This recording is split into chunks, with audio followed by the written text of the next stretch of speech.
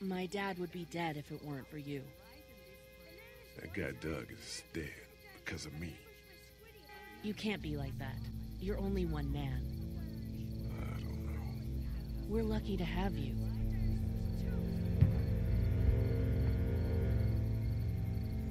I hope that's the sound of us winning this thing.